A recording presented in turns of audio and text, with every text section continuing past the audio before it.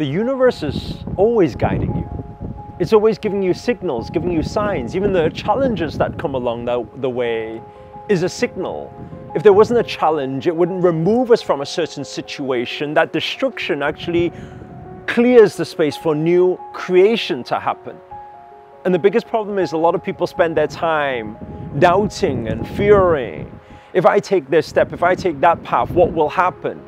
And then they end up not taking that step, not taking that leap of faith, when everything is nothing but opportunities that come our way, because the universe is always a part of us and connected with us. And the question is, if the biggest situations in our life, the moment we come into life, our birth date, to the moment we leave life, our death date, we do not decide. It's out of our control. It's beyond us. But it's all within the control of the universe and the collective intelligence and the collective energy. And we know that thing exists and it's always there whether we like it or not. And we can plan, we can plan, we can plan. But there's a saying that says, man makes his plan and God laughs. What if everything was already predestined and everything is beautiful anyway? Now you would question whether if everything's predestined, what's even the point of making an effort?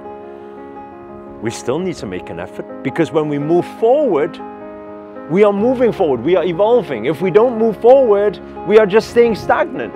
So everything can be predestined, all the destinations are there, but if you don't move forward, you don't get to the destiny. And you say, so what is the point in trying to manifest something else? Because when we manifest something else as a multi-dimensional being, everything is preset. There's multiple outcomes already preset.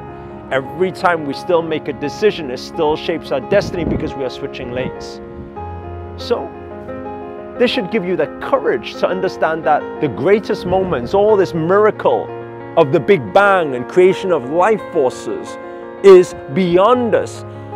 Why not just to come to acceptance that actually maybe miracles do happen if we have faith. Maybe miracles will happen if we just continue moving forward and stepping outside of our comfort zone and stepping into our heart's desire. And without that mind, we keep moving forward because we know that the universe has our back, and we know that the universe is the biggest thing. And if the biggest energy in the world has your back, what have you got to be afraid of? I would take this sign as a sign for you to take that leap of faith. If you feel it, go for it.